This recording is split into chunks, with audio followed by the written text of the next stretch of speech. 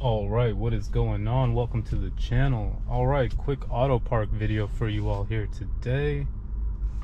So whenever you see the P pop up right there, click it, shift to reverse, and hit start. And we are a little far from the spot, so it's gonna have to do some correcting. So starting off with a quick reverse, and I think now we're gonna swipe to the left and try to center ourselves. And we're trying to make it in between these two cars here, so let's see how we do. And now we're gonna reverse and try to put ourselves right in between the two cars. And let me know what you think. Is that something that you want to add to your Tesla? Would you like to see other car manufacturers offer auto park?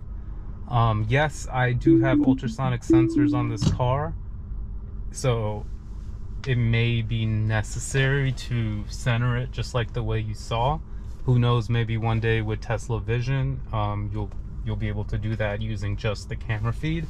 But let me know, is that something that you would utilize, or is that something you just like to park the car yourself? Or that's a feature that I think I'm gonna take years to get over, just because it's not like I need help parking, but it's just pretty cool when the car does it itself.